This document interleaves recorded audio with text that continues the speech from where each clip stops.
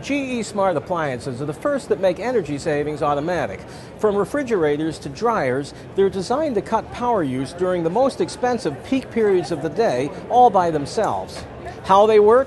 These smart appliances pick up a signal from the smart meters available from many utilities. The smart meter tells the appliances when rates are highest, then the appliances automatically trim back on power during those times.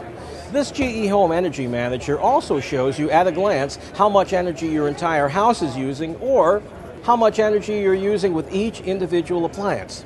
You can also override the energy saving setting, something you may occasionally need to do for at least a few of these appliances.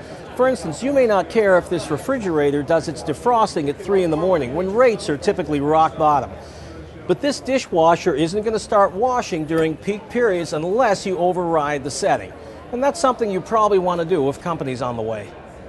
How much could GE Smart appliances slice off your energy bill? Pilot studies have shown a 10 to 20% savings overall.